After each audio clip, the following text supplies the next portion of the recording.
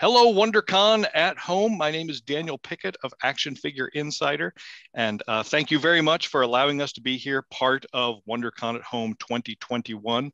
I've been doing some panels for both Comic-Con and WonderCon for about 20 years now, and always do things about the toy industry just because that's what I'm interested in. That's why I started Action Figure Insider. I always love knowing how the sausage gets made. I love the stories behind all the toys that I love.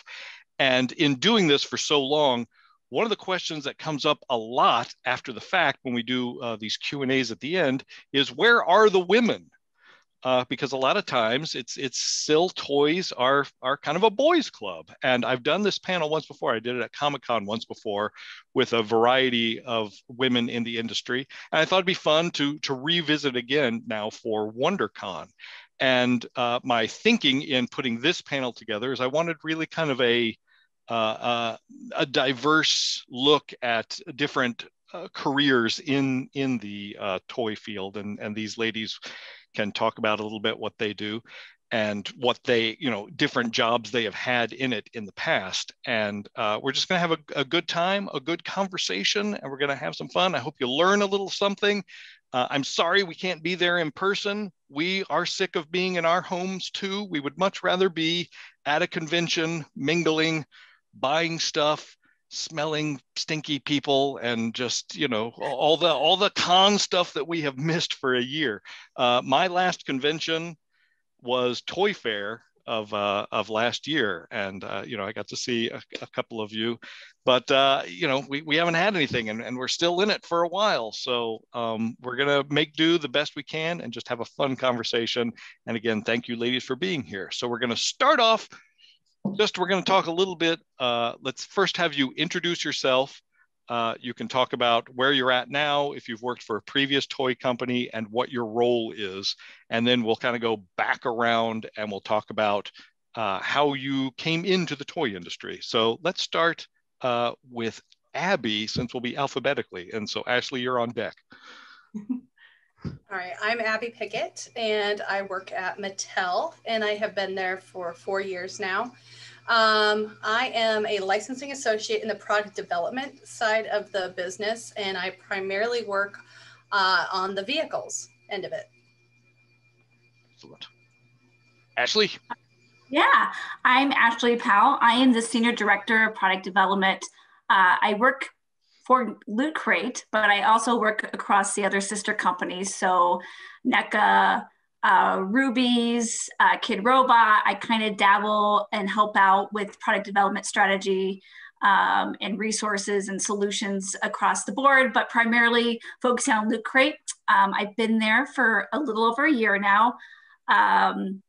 We work on licenses across anime, Warner Brothers Studios, gaming, you name it. We run the gamut. I can't even tell you how many IPs that we touch upon. I previously was at Gentle Giant Studios for about 14 years. And before that, I was at DC Comics working for DC Direct. And before that, I was at Kid Robot. So I've kind of hopped around here a little bit. And full circle in some ways. Full circle, absolutely. It's kind of weird. All right, Hillary. Hi guys, I'm Hillary and I work at Funko. Funko is my first toy job. I've been there for 5 years and I am the Associate Director of Fan Marketing. So I came in, really started with photography, video, and went into social media. And now I am running the fan marketing team, which is really fun. Although it's my first toy specific job, before this, I did marketing for haunted houses. Oh, wow. That's interesting. How fun. All right, Jen. Turn. Yeah. Hi, I am Jen Cassidy. I am the Vice President of Business Development and Licensing at Super 7. And I have only been there for a few months because previously I was at McFarlane Toys for 14 years in a multitude of positions between entertainment and comics. I was a comics editor there for about 7 years. And then I segued into the toy side of the business for the last 7 years of my run. All right. So let's talk a little bit kind of about secret origins and how you find yourself in the field of toys. I know, way back in the day when people would find themselves, especially like designers, they would, they'd go to engineering school and they'd learn to engineer like cars and toothbrushes and stuff. And no one really chose toys. They just kind of fell into it. But we're in kind of this great golden age of pop culture, and we are the people that sort of grew up playing with this stuff, and now it's like a viable career that you can seek out. So anyone want to start off kind of how you found yourself in these roles? I will. All right. Perfect. It's kind of a nice segue from, when you go to school. So my background's industrial design, and I never really did any toy design in college. It was all just, cameras or vehicles, and really process oriented, which I really loved. But I also realized I didn't want to sit behind a computer and be a computer jockey and doing models. I loved the process and finding solutions. And of course, when I graduated, there wasn't a lot of jobs out there. And, I love toys and comics and pop culture, but it wasn't something I was actively looking for per se. I grew up in Ohio, and I took a leap of faith. I moved to New York City and was working at a restaurant, and I was scrounging Craigslist every day, looking for a job, anything that could help pay my rent. And I found this little ad in there for this designer toy store that they were opening up in New York City, and they were looking for someone to be an assistant manager. And I thought they wanted someone with a design background. I was like, okay, that's me. It's retail. Okay, not super excited about that, but hey, let's check it out. So I interviewed, and I got the job, and it was to open the first New York City Kid Robot store back in 2003. And so there at the time, the owner, he was, buying stuff from Japan, and they were one-offs. And here we are down in this little basement in Soho in New York City, opening up these boxes, of Michael Lau toys and Fafi Girl capsule toys and all these really cool things. And people just loved coming to the store. And there was this amazing energy, and you had a graffiti artist, and we would do art openings, and we worked with David Horvath, and we did the first Ice Bat gallery release and the first Dunnies before anyone was even doing designer toys. So it was like this really amazing time, now that you look back 20 years and you're like, wow, this was kind of part of history. And during that time, people come in and out, you have those conversations. And, I think this kind of goes to where my advice is that you just never know who you're going to meet or who you're going to network with, even if it's not even in a place where you think you'd meet someone that might be your next, career move. And so I was talking to, some guys that came into Kid Robot, and they worked at DC Comics, and they said, hey, we're looking for a product designer. And I was like, hey, I need to keep on moving on up. So I met with them, and I got hired to work at DC Direct. And so, just by these, little conversations and whatnot, I was able to really get my foot in the door and get in the toy biz, which I had no idea. I knew the basics, Superman, Wonder Woman, but I didn't really have any deep mythos of any character or anything. And so for the next few years, I spent organizing prototype closets and working with artists and designers. And from there, it was just kind of networking and working my way to where I am today. So it's, it's just a leap of faith, I guess. All right, I love it. And then you literally switched coasts at one point then, because like you said, DC's in New York, and then Gentle Giant is out on the West Coast. So yeah, so Toy Fair, it was a blizzard. Imagine that at Toy Fair. We were hanging out with some folks from Gentle Giant. We shared a showroom with them in the toy building. And other toy buildings. Yeah, it was such, so much fun setting up and all the little parties. But I was looking, sniffing around, seeing kind of opportunities. I'd only been to California once before, and I said, hey, are you guys hiring? Because we'd hired them to do prototyping for us. And so sure enough, a month later, one of the managers at the time, who's now at Mattel, he was like, hey, we're hiring. I'm on a plane to go to China, but get your resume over. And then pretty much 2 months later, I was like, c'est la vie. And I was like, I'll just give it a year. And I was at Gentle Giant for about almost 15 years. That's great. I know for me, I don't know that I ever pitted that I wanted to be in toys. And I don't know if it's like this for the other women, but I always knew that I wanted to be around creative energy and art. And, you know, what were those jobs that were going to put me in those positions, right? And so for me, my career, I think all of us kind of touch consumer products in some way, right?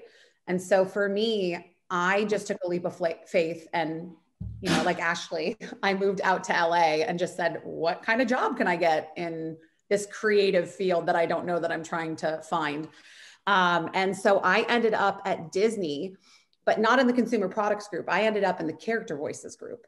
And what the character voices group is that we worked with the consumer products group to create all of the talking toys, all of the video games, and then we would do the theme park shows and, you know, the Disney on Ice experiences. And we would record the talent, we'd write the scripts, we would edit the sound files, and then we would do QC on all of the prototypes that would come in. And so really, I kind of got like a behind the scenes, you know, view in the process, and then going then to the stores and seeing those products on shelves. I'm like, oh my God, I had a hand in that, you know, and that was really exciting. And then I ended up in Arizona because my husband proposed and it was more cost effective to live out there. And so I was like, God, I'm never going to be in toys again. And then I found Todd. By way of another woman who was at a co-ed soccer group that I joined. And so I was on a soccer team and she said, hey, we're looking for someone in entertainment. You sound like you have, you know, a similar background. Why don't you come and interview? And so I interviewed, started there, and, you know, just kind of worked my way through many different departments and, you know, did comics and, you know, did entertainment, and then segued into the toy side of the business. And I feel like we probably all have moments in our career where you get into a position and it just clicks and you're like, this is it. This is it for me. And that was licensing. So licensing became my absolute love. And it does allow you to touch a lot of different, you know, IP and help your group then, you know, create these amazing products. So that's kind of my story on how I moved into toys. For sure. And just to go off of that, I feel like I had kind of a similar story where I never thought that I could have a career in toys. I guess I just never thought that that was a career path that was possible for me. I went to school for art, but I, just like you, I just wanted to be surrounded by creative people. I'm creative myself. And so I went to school for photography. And from there, I started teaching photography. I actually moved out here to Seattle and went to grad school for photography and started teaching at the University of Washington. And from there, you know, I realized that teaching it's very interesting, but it wasn't my passion. I've always been obsessed with pop culture and, you know, just binge watching TV and movies, comics, everything. Like I can't get enough of it. And I just never thought that that is something that I could do as a career. I don't know. I guess I thought it was like a secret club that you had to like have some kind of secret handshake to get into. And that wasn't for me. I had to do like what I went to school for, which is never the case. Like that's something that I wish someone would have told me as a kid. Like you probably don't ever end up with what you went to school for. But from there, I went to business school. So I got an MBA because I was like, I want to go into business, and I'm really interested in social media and how like art coincides with social. And so I did that, and I just like spent so much of my life in school, but like working on the side, I worked at these haunted houses, and I loved how passionate that fan base is. It's just like this, it's like the same thing with toy collectors, right? It's the people that go to these haunts are so passionate about going to these and having those experiences every year. So I really fell in love with that fandom. And from there, I just, you know, I took a trip back to Tulsa, Oklahoma, which Daniel's also from, which is amazing. Tulsa. Represent. And I went there with my husband, and we went to, I wanted to show him this store that I was obsessed with when I was a kid called Vintage Stock, which is just like, that's where you go for like used music and back in the day, VHS tapes and all of that stuff and video games. And the original one on 71st and Mingo? So yep, 71st Domingo. Right. Yeah. And I took him to that vintage stock, but then I wanted to show him the Movies 8 theater. And so we went we went to 71st, and we went to that vintage stock, and we saw Pop. So Funko Pops there, and I had never seen them before. And he walks over and he's holding this like pinhead pop from from the horror movie, and he's like, I have to have this. And I was like, this is the cutest thing I've ever seen. I can't believe it's like a horror character, but it's so adorable. And from there, like, I still continued to work at the haunted house, but I started looking at other jobs, and I saw one for Funko, and I hadn't made the connection that Funko is what made the things that I had collected. And so then I went to the website and I was like, oh, I know what this is. This is fantastic. I would absolutely love to work here.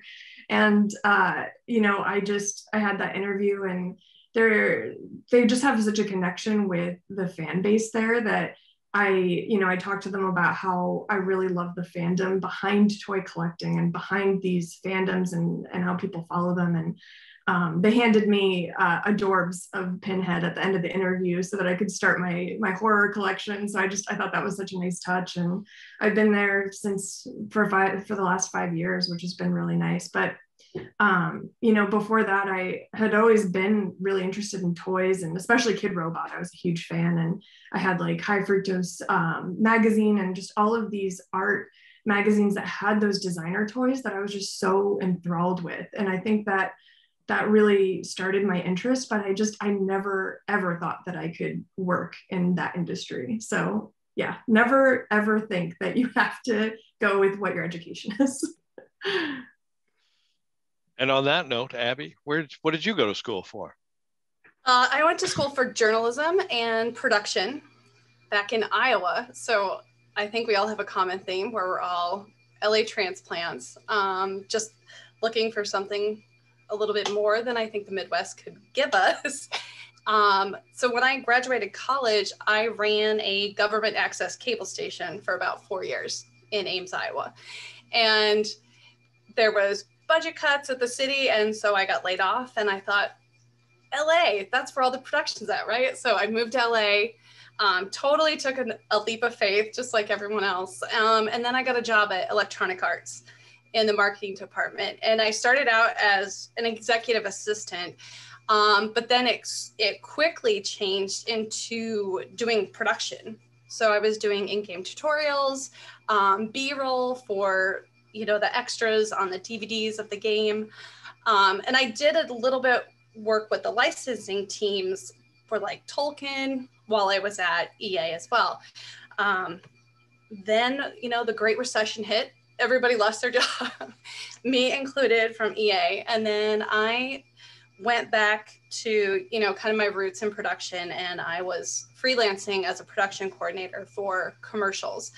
And then that led to a job as a managing producer at a small boutique production company. And, it was out here in LA, and coincidentally, like, our top 2 clients were Mattel and Spin Master. And we were doing sizzles for Hot Wheels and, like WWE and Tech Deck and, like just all of the, really big properties for, Mattel and Spin Master. And then I also got laid off from there because of budget cuts. And then I ran a couture wedding dress company for a while. It's just such a weird, it really does. And like, while I was there, we sourced all of the dresses through Vietnam. So I had that direct relationship with our plant in Vietnam. So, while I was still working there, I knew this wasn't my forever job. So I made a list of like the top 3 companies I wanted to work for. And it was YouTube, Mattel, and the Aquarium of the Pacific in Long Beach. Yes, that's awesome. And I actually like interviewed with the Aquarium of the Pacific when I was like 40 weeks pregnant, but for a production job, but they did not hire me, oddly enough. So I kept finding these jobs. Like at Mattel, there was like a licensing coordinator position I applied for. I didn't get that. Okay, that's fine. then there was a licensing associate, which is a little bit higher than the coordinator. And I interviewed for that. And then I didn't get that. And then they called me. They kept calling me. They called me like 2 or 3 more times to come back in for interviews. And finally, you know, like I got a job as one of the licensing associates, and I'm now on the Hot Wheels brand. And I love it. And it's just like this perfect combination of like I'm a creative type A. So getting to be surrounded by really like creative folks, and it's so inspiring, but like, I don't want to be doing that as a job. But yeah, it's just been such You don't want to be creative yourself. You just want to be around creatives. Is that what you're saying? Yeah, I like to be creative, but I think it would be too much pressure to be creative for a job. So anyone that is a designer, I'm thoroughly impressed, and it's amazing. So that's kind of my story.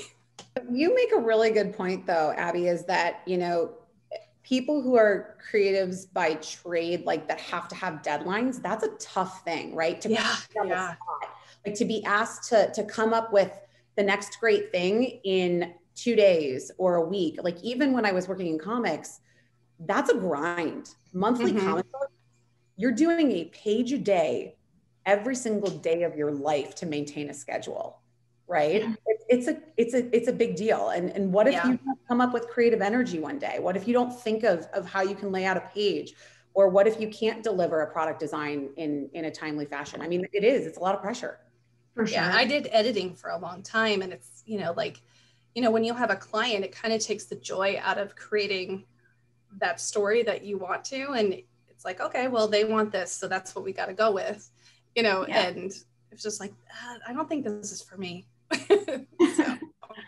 For sure. I have, there are several creatives on my team, and I think that that's just a constant struggle that we all have too, where it's, you know, there's the constant grind and there's the deadlines, and it's hard to be creative in the moment, and especially with a quick turnaround. And I think that can be really frustrating for creatives. And so it's, at least for us, it's something we're always still trying to work through and work out, but it's like how to create that space for them, and to have that kind of those brainstorms that they can have between teams. And if they're able to have projects that are just wholly owned by them, that aren't deadline based, so that they can feel like they really put all of their creative effort into it. Because I think it can be so overwhelming and frustrating to like constantly have those deadlines that they have to meet. It's interesting. Yeah, I mean, sorry, go ahead. I was gonna say, you know, especially like transitioning from Loot Crate. I mean, it was before being in the collectibles business, you know, at Gentle Giant, I was, you know, we had our LTD division. We were trying to branch into mass market. And I was also running a whole OEM division where I was doing like gaming collector's editions. And I was selling in this new revenue stream for our company, but was still managing collectibles, which, you know, we did pre-orders. When it shipped, it shipped. And now working for a company that's direct to consumer. And, you know, you have a small creative team. I mean, my mind is blown.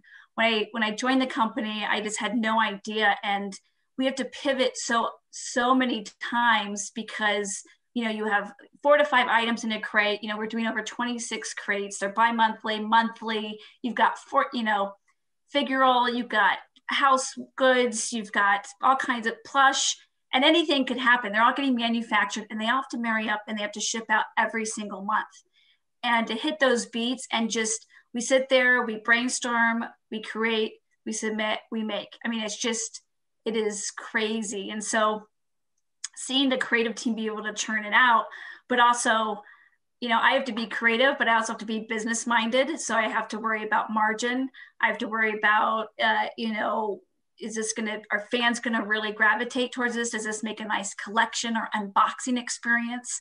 And, you know, obviously the bottom line is important, and can we get it done in time? So, you know, but having those longer lead items, you know, like what Hillary was saying, you know, being able to give some creative projects to your team where they have a little bit longer time, you know, I think that's what helps make you a good manager, is when you can see that, and feed your creative team a little bit, you know, because it's the grind, but you still want to give them some pleasure and joy, and work on project that they really like. For sure. I always say, get weird with it. That's great. Hillary, that literally came up in a licensing call the other day. Amazing. And we're happy to do it at Super 7. You've all seen what we do. For sure. I'm going to say that that's an upcoming theme in one of our crates, Get Weird. So stand by. Perfect. I love it. Yeah, it's funny, just from what I know of all you ladies, I mean, it's interesting to me that, you've all been, in these sort of kind of trailblazing positions, I mean, like Gentle Giant, first Kid Robot is that first kind of retail store that opened. DC Direct was, one of the first collectibles companies that was attached to a comic book company. Hillary, what you're doing in fan relations at Funko, I mean, that as someone that has done that for a collectibles company, you guys are the benchmark. Everyone else is chasing what you guys do. Thank you. Jen, McFarlane, I mean, that he changed the industry, that guy. I mean, he really did. And to be around, to be a part of that, and to, I've known Todd for a lot of years, and to just kind of watch how he continues to innovate, how he continues to think, how I feel like he's changed as a man just in the time that I've known him. The industry has, I think, kind of humbled him a bit too. But, and then, when you think about like Super 7, they were a t-shirt and vinyl company for so long. And now when you look at the gigantic expanse of what they do is just bonkers, And Abby, from taking I know what Abby somewhat does as far as Hot Wheels, it's not just the traditional cars. She's working with like character cars, but because she knows all of this pop culture stuff, and from hanging out with me when we were dating originally too, she knew all these people in the industry. So she was hired on to be in Wheels, but she's done stuff for Barbie, she's done stuff for games team, she's done plush, she's done action figures. It's just like, they're just like, oh yeah, ask that lady. And so I was going to say, Daniel, I think it's really interesting too that all of us, we've got to dabble, in so many different IPs. And I think for me, at least, that's what's kept me energized, is that, and also, even though I work for small and big companies, even at the bigger companies, being able to make decisions quickly and, make the product that we want to make without, too much grind, has always been really great. But it's just the amount of IP that we can just shuffle through. I mean, a lot of people get stuck working on one IP, and then they don't get to touch anything else. But, I love that I've gotten to work on, I think, almost any IP that's out there. I think it's come through my hands. Yeah, that's the same with us. We actually did a kind of just got some data points about the amount of licenses we have on the vehicles team. And between the four of us on the vehicles team for licensing, we have 300 unique licenses.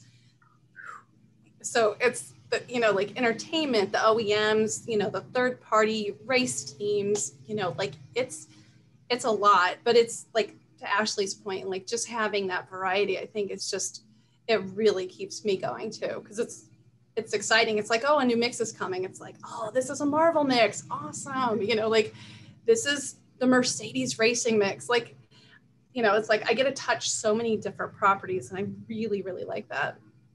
What I find at Super 7 that's so interesting is that while we're touching so many different IPs and we have our standard formats, we also are given a lot of creative license to explore and create new formats or find different products that might fit with each license, right? So while yes, we will put out a reaction figure, and yes, we'll put out an ultimate, or like one of our newer formats, a super cyborg or a supersized vinyl. There'll be times where the team will just come up with a crazy concept that I would have never seen coming. And I'll look at the concept and I'm like, yes, I would buy that. And yes, we need to pitch that, because it's just, and the other piece of it too is that it's initiated by like passion too. Like you get so inspired by something and then it just flourishes, like those creative ideas. And that's been incredible to be around, because I've only been at Super 7 for what? I think this is my 4th month. So I'm definitely the new kid, even though I've been in the industry for quite some time. So, you know, I'm seeing things with a fresh set of eyes, and it's really amazing to watch all of these passionate, creative, innovative people just build such amazing worlds and products and be that extension of fandom. For sure. And to what you said, Jen, Funko is really similar in that, where we have so many licenses and we have our same form factor across. We have a few different form factors, but our licensors allow us so much freedom to just, you know, try different things with their IP. And it's really interesting to see what the artists come up with. And there are so many different fans within Funko too, where there's just like this really great camaraderie between teammates, where it's like, hey, I don't know a lot about anime, but you do. What do you think would be best for this? And then a lot of the artists work on projects they're passionate about or that they're fans of. So I think that really adds to it too, and how internally we pitch back to the licensors too, like, can we make these characters? We're seeing that people online really want these characters made, or the artists are saying like, I watched the show and this character would be really great to design. So it's been really great to see just like that relationship with the licensors. I think that's been what's really unique about Funko too. It's just what everyone has said, it's like it is something different every day, and it's really hard to get bored when there are so many different types of fandoms that you're working with. And, you know, some licensors are way more willing to let you get weird with it and others aren't. And so it's not always working with the same people every time. It's like, it's a lot of like people skills too, because you have to be able to navigate people who are very conservative or people who are just like ready for anything. Oh. Yeah, including licensors. What did you say, Ashley? I missed that. Including licensors. Yeah. Yeah, that's you know, as you guys were talking, it sort of occurs to me, you know, I think some people kind of get hung up on their dream, you know, they're just like, oh, I want to work on Star Wars someday, like, and they don't see sort of that bigger picture. And you know, when you start getting into some of these other licenses and stuff, like there's some real joy out there. And when you come across another company that's excited about their own product too, that can be super fun to work with. And again, it's just, you know, for me as a collector, you know, when you see these companies continuing to innovate, you know, like Super 7, when they do like, you know, those like Creature from the Black Lagoon, like Halloween bucket or something, you go, how has that never been made? You know, I said the same thing to myself when I saw that. I was like, I love this. Yeah, I mean, there's just you know, just watching these sort of innovations, and again, I think part of that is a product of, you know, the people that sort of grew up, and it's like, well, I always wanted something from, you know, for me, like I always want something from Little Shop of Horrors. I've loved that movie. Funko gave me Little Shop of Horrors product, you know, Loot Crate. I think a lot of people went crazy for like, you know, when they did like the Thanos oven mitt, or, you know, things like that. It's just like those things that you didn't know you wanted, but you're so glad they exist. And have you guys, I mean, are there any sort of personal favorites for you guys just in your career of things that you have worked on that you kind of went, oh yeah, that's something that I knew once I worked on that would be in my collection? Oh, geez. I feel like, I feel like between the group here, we've probably worked on so much product that it's really hard to pick just one.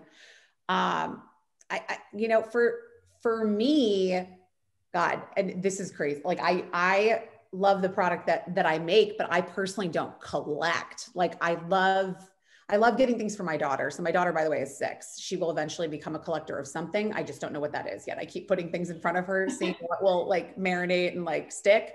but we're not there yet, and that's fine. But she loves what mommy does, right? Like, but yeah, but I mean, I like the pieces that we do, and I'm happy to watch everybody else collect them, you know, and see how much people get excited around those pieces. I'm really proud of the work that I've done over the years at McFarlane, and then now at Super 7, we're creating amazing things. But I don't know that I can pinpoint just one. I've got favorite licenses, but I can't pinpoint just one. I don't know if anybody else has ones that they're really proud of. Yeah, I'll jump in because I have like this whole collection behind me. Why not? You know, we launched this retro toys line last year, and I've been so excited about it. And it's so meta that we're making Funko figures of toys, like My Little Pony original retro figures and Barbie, and I have Candyland behind me. It's like I just think that's so cool. Or Clue, the board game. So I think that those are the ones that I've been really excited about because that's what I grew up with. A lot of those retro toys that, you know, I collected as a kid. I have Care Bears behind me with my original Care Bears that I collected as a kid. So like that, I think that was really huge for me to have that nostalgia factor, which I think is a reason why a lot of people collect, just collecting their childhood and their happy memories. And I always like to equate it to, like, when I think about why I collect figures or why I collect Funko, I think of it as I used to have on my shelves all of these books and all of these CDs and all of these DVDs.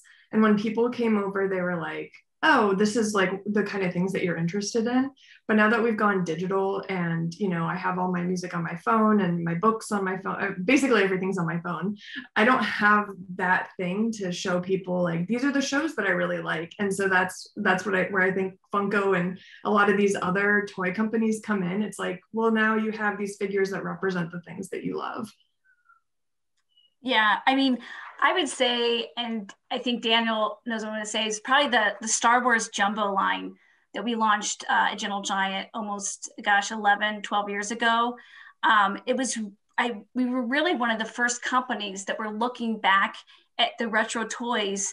And at the time, he's my husband now, he was our director of licensing, and we were trying to figure out, you know, some new toy lines. And it was really hard with Star Wars, especially. We're a collectibles company, to really break in and do anything that's plastic because of the master, you know, toy licensing holders. And so we really wanted to think outside the box. And we realized that we wanted to recreate that feeling for when the Star Wars figures originally came out, what that would feel like as an adult.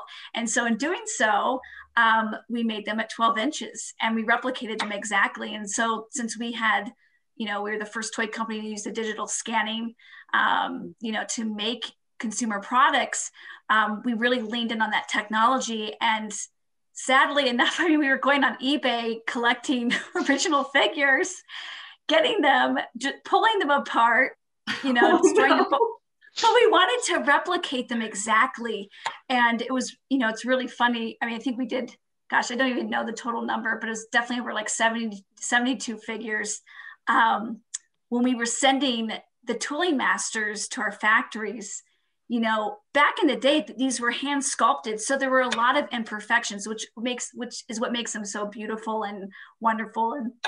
But they were cleaning up the part lines on it, and they were perfecting it to make this perfectly symmetrical thing. And we had to go back and say, no, it's supposed to look this way, you know.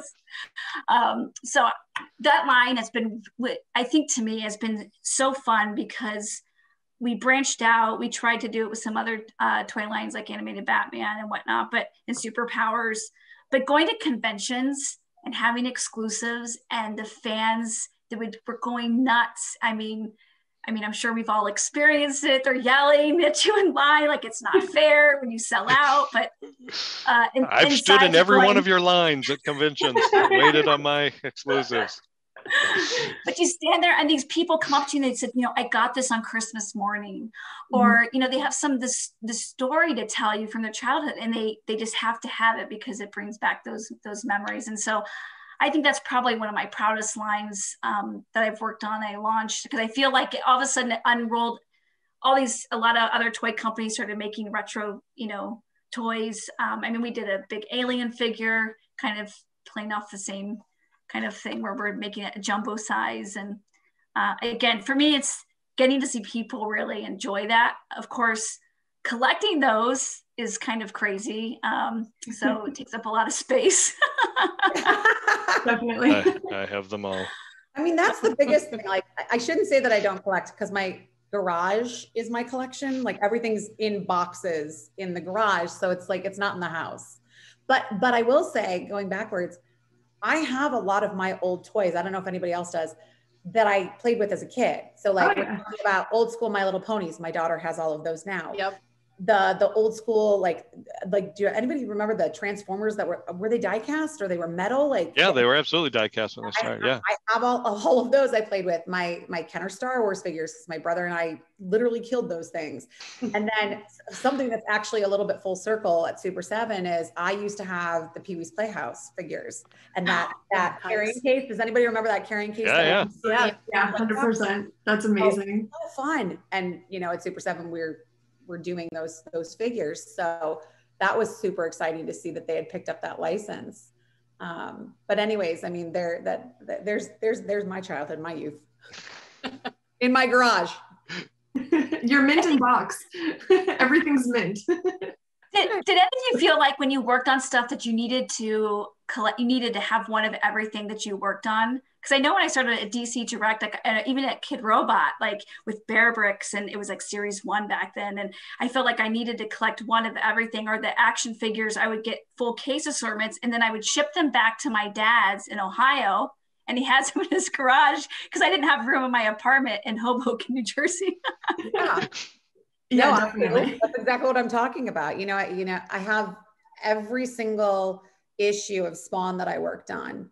And so I think I ran Spawn 185 through 244 was my run as editor. So, I mean, that's a lot of comic books, but I have every single issue of that. I have every single variant on those books. And it is fun, actually, to go back to my very first issue, because my very first issue, it was the Spawn 185 where Todd came back onto the book, and it was the Endgame run.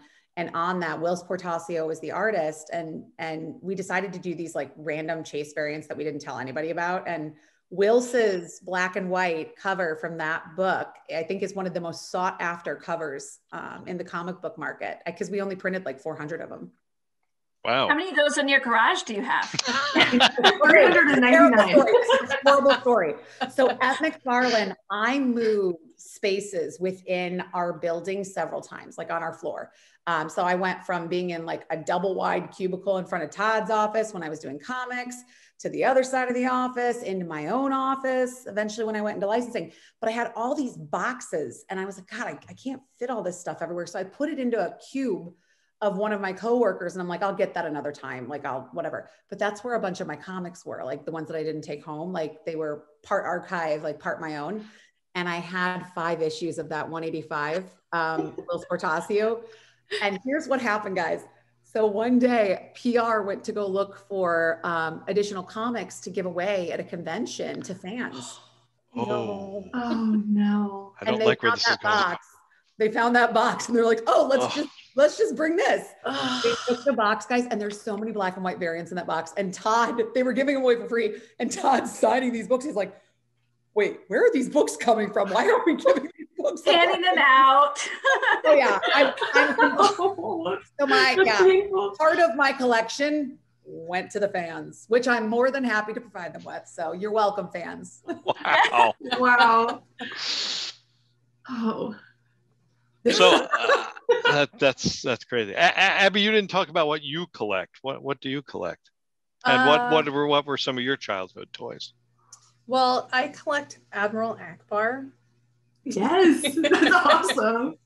I have a shelf just for Admiral Akbar, and I love him so much. Let's see, what did I play with as a kid? I had Cabbage Patch and Barbie.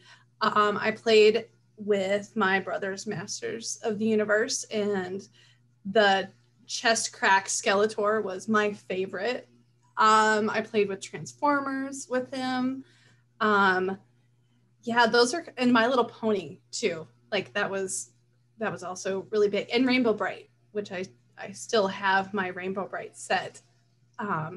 So yeah, and my daughter plays with it now and the ponies. So it's really crazy to see this like full circle come back. And, you know, Daniel, my daughter, is a super fan of like pop culture, it blows my mind. So. But not unsurprising though, right? Given the parents. No, it's not unsurprising at all. Yeah. She every day when she comes home from school, she demands we play Green Lantern and Star Sapphire. It's just like, how many kids know Star Sapphire? And like, hey, nobody knows. No kid knows that. Yeah, it's really strange. So we have to play the entire Green Lantern Corps after school. So. Well, do you let her pick all the figures? Because when I was younger, my brother would let me play with his Kenner Star Wars, but he would only let me play with Princess Leia and Bib Fortuna. Wow. No, yeah, that's so creepy. But I played with it because I mean, at least they were, hanging out with me. No, she absolutely gets free reign of whoever she wants to be. That's absolutely fine. So nice. Yeah. So kind of what are you guys seeing right? I mean, I know we're in just kind of a totally bizarre time to be making toys. I always like kind of asking about like what trends you've seen and what sort of differences. I mean, some of us are at home, working with kids around and just, I mean, what happens going forward when we finally go back to normal? How does this all, what changes, what stays the same, I guess, do you guys think? I mean, I hope this like resurgence of intense fandom continues, right? Because I think that when the pandemic kind of first started, I think a lot of us probably saw that people turned to their hobbies for escapism, right? Absolutely. They wanted to feel comfort on some level, and toys brought that, right? Collectibles brought that. Board games, things that we used to play with as kids, that all came back. I'd like to hope that continues in the future, but who knows? I know for me, coming from where I came from with McFarlane, I used to always need to be looking at what games were trending, what licenses were trending. We don't have that necessarily at Super 7. At Super 7, we're really just looking for inspiration, what's going to inspire us, and we make it because we want to make it, because it's what we want to make, right? And we figure that the fans are out there too. But as far as of what's next, I don't know, and I kind of like it. Totally. I feel like for Funko, it's a little bit of both, where we're always looking for the trends, but we're at the same time looking at the retro licenses that we can make, and because it's kind of that mix of nostalgia and also like what's coming out and what people are interested in, like WandaVision and some of the new content that's been flighting since we've been in the pandemic. But I think a huge shift for us, especially on the fan marketing side, is the in-person events. I mean, that is like that's kind of Funko's thing. Like we love going to all of the conventions, or a lot of the conventions that we can, and meeting the fans in person. And we have the whole sentiment of Funko family, where we really feel like the fan base are part of the family. They help us make the products. We listen to the feedback, and it is a huge part of why we do what we do.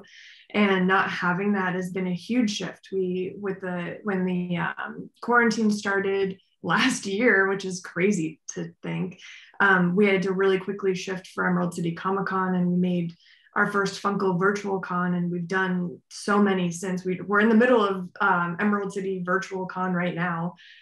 So it's been really bizarre having everything be online, and we're still trying to have that same, fan engagement, but it's not 100% the same. And I think we just cannot wait to be back in person and go to the cons, pick up the weird apparel and buy the weird things when you get con brain, which I don't know if you guys get con brain, but I sure do. And when I do, I end up buying the weirdest stuff. Yeah, it's sort of interesting because, for not having, we didn't have Comic-Con last year, we didn't have Toy Fair proper this year.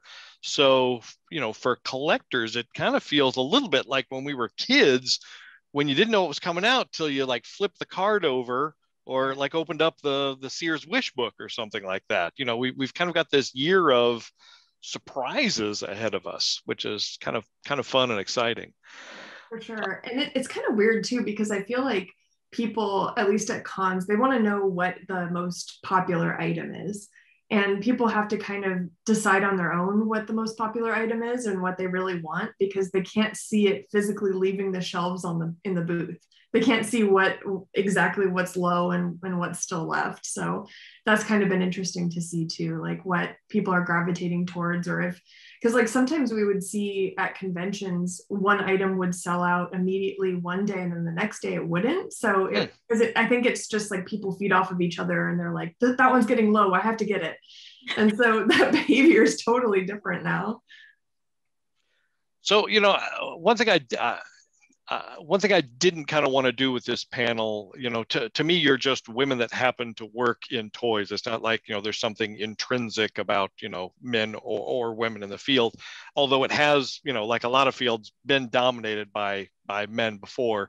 But one thing you hear kind of over and over in the toy industry for a long time was girls don't sell, female figures don't sell.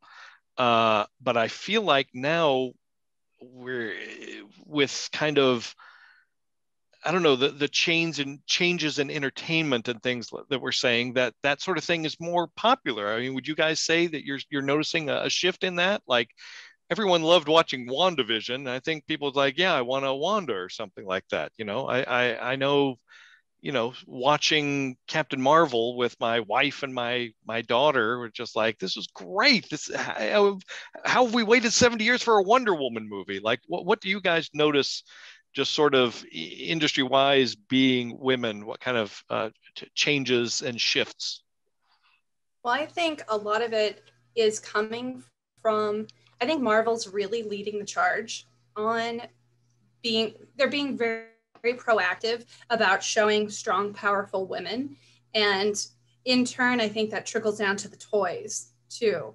Like I know for Hot Wheels and our character cars, even our premium lines, we are making sure we have female representation in almost every mix. And, that's also coming from Marvel too. And it's like, that's one of their, like they want to make sure their licensees are putting female characters into their mixes. And I think they've really started this amazing trend and I hope it continues. I think it will.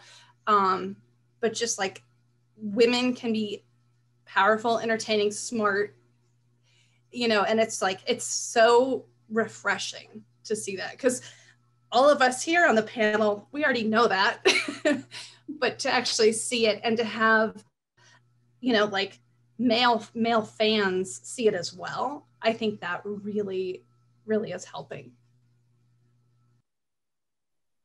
From my perspective, with female action figures, I think that the thing that's important here, and I've seen a lot of studies on this, is that maybe that's not always the medium that women will collect, right? Women tend to collect a lot more, to Hillary's job over here, Funko figures. I mean, that's something that a lot of women are drawn to. But I agree with Abby, like showcasing strong characters in general is what should sell the figures, right? Not necessarily their gender. But I think that we're gonna see a space in which we're now seeing a lot more representation across many lines of product, and that's a really exciting thing for me moving forward. With a lot of the companies, because I see people making changes. Definitely. And go ahead. So I was just going to say, I think too, with the studios and really focusing on some of their females and, the way that they're designing them, the way that their costumes are designed, obviously that translates to consumer products. And then giving that, a lot of them already have these amazing origin stories.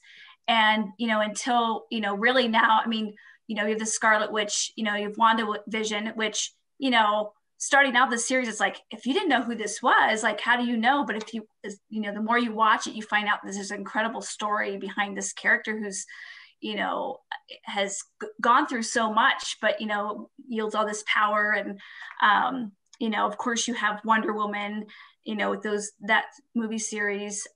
So I think it's the storytelling, their origin stories. It's giving them a lot of depth, which I don't think you really saw before. It was kind of just the girl with the guys, you know, fighting, you know, crime or whatever. So I think a lot of that is really important as it translates into consumer products. And I think from our job as a, you know, a licensee is looking at that and translating that into a consumer product, whether it's a stylized figure, you know, and obviously I think one of the biggest challenges is how to, as a company, set yourself apart from what everyone else is doing, but still do something that's really fun for the collectors and fans. It's engaging, but it still holds true to that character and their origin, you know. Exactly. And I was just going to parrot that too, where it's a lot of what we create is mimicking that content that's coming out. So because we have seen that shift with more female-centered movies and TV shows coming out, our product lines are following that trend too. And I think that there has been a misconception for a really long time, even with Funko, which like maybe looks to be more female focused. Even with our product lines, I think there was a misconception that boys or men were more likely to collect. When we actually dove into who's buying Funko and who's following Funko on social media, we found that it was like a really close 50-50 split between men and women. And so we were just like, okay, well, how do we make sure that male fans and female fans are getting the kinds of collections that they're looking for? So I think that, yeah, the content that's coming out has really taken that turn, and we've seen such success in it too. So I think that it just opens it up. And I've also seen that like it's no longer, you know, like a girl's aisle and a boy's aisle, like in the stores and retail too. It's more of like, these are toys and they're for kids. And so it's really exciting to see that, where there are things that are a lot less gendered now. Yeah, it's funny, you know, I say, you know, I talk about like Wonder Woman and, you know, Captain Marvel and WandaVision stuff, but who would have thought we would have so many form factors of the Golden Girls to choose from at this point? Yeah. Like, that's no one would have ever expected that, and it's Got my fantastic. Golden Girls mug. I know we need a Golden Girls skateboard. That's right. It would so amazing, I'm telling you. But yeah, just, I mean, even going back and you know, again, I think it's important to you know, to reach back even to those kind of properties too, and say these were great characters also and beloved, and we're certainly seeing that, because, you know, a lot of people grabbed that license and a lot of people did really well with it, you know. So that I think that's terrific. I love seeing that. Absolutely. We're getting close to the time that they have asked us to wrap up here, but I want to just talk a little bit, ask you guys any advice that you would have for other women that might be looking to get into this field. You know, lessons learned, advice, whatever you've got for them. I can kick it off. I guess I would say that I found that. Like I said before, what you went to school for doesn't mean that that's your end-all career. And if there's something you're really passionate about, whether it's a fandom or if you're artistic, that's something that you can find an industry for and really love what you do. And you shouldn't be shy about applying. I think one thing, I know a lot of people, you know, who have been trying to find jobs during the pandemic and everything. And one thing I hear from women especially is, I'm not qualified for that, so I'm not going to apply for it. And that's like, even if you don't fit every single check mark on that list, you should apply for it, because you never know what the hiring manager is really looking for. Maybe they put that on the list and it wasn't as important as something else that you absolutely excel at. So I think that you should always take that leap, apply for something that you want to do, and that you, even if you don't think that you have 100% of the qualifications. And if you love toys, look for jobs at toy companies, because I had no idea that I could work at one. Great advice. I'll go ahead. Okay, I was gonna say, for me, I think the best advice that I can get of anyone coming into this field or these kinds of fields is to really like sit down and learn it all, and start from the bottom and learn every division you possibly can and how everything informs one another, you know, because it isn't just one thing, it's a process, and everybody's parts make the greater whole of the product, but we need each other in order to make what goes out there, right? And to make what goes out there be authentic. And that's another thing that I would encourage people to do, just in general in any industry, is, for me, authenticity and transparency are key. And I have found that it is really, it's been the best thing that I could have stuck to in my career, because I truthfully believe that I am where I am today because I've stuck to those two main points. That's great.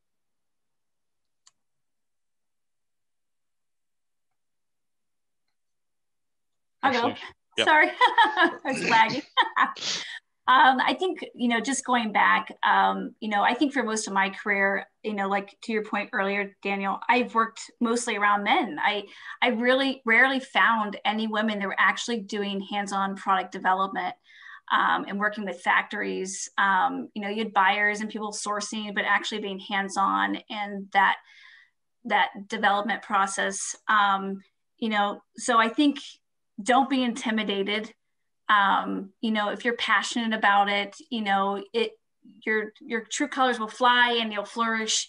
And, you know, I'm very fortunate now. I work at a company, I think it's mostly women, and it's absolutely amazing. And it's super exciting for me to work with such intelligent, smart, authentic women that support each other. I'd never been in that kind of environment before. So if you're not in it now, it may happen one day. It's just finding that path.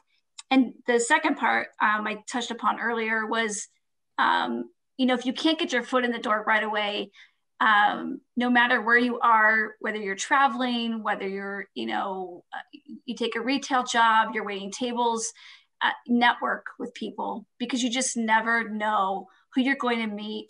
And, you know, be authentic, and you just never know when they're going to say, you know what, it doesn't matter. You don't have the experience. I love your energy. I love what you know, you're passionate about something, and, you know, you may just get a job that way. I absolutely agree, Ashley. Like, that's kind of been my path too. It's just like, it's like, you never know who you're going to meet and who you're going to run into. And that's, you know, part of the reason I'm at Mattel is because of that. And the other thing I would say is just be persistent too. And, you know, like, if I wouldn't have applied at Mattel like 2 times, I wouldn't have got the job, you know, like, and they saw, you know, that I was very interested in being a part of the company, and they found a position for me. And so, but if I would have just given up, I wouldn't be working at Mattel right now. So I think that's important to remember.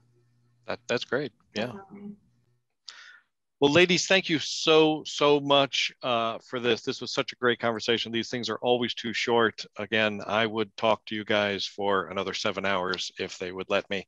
I just want to remind everyone that, you know, all the opinions expressed here are just of these people. They're not necessarily of their companies or anything, but there's been so much great insight, advice, experience, passion, joy, and love just shown here that you know, again, it's why I do this. It's why I collect. I love it. I love talking to people that do it. And I thank you guys so much for sharing your knowledge and your experience and your passions, not just here, but, you know, in the products that you make. It's so wonderful to walk into a store or see something new pop up online that just goes, that's what I've been waiting for, you know. And your guys, I know there's no perfect job, you know, there's blood, sweat, and tears behind all of this too, but you know, being able to keep your joy and your passion really shines through. So I thank you guys so much.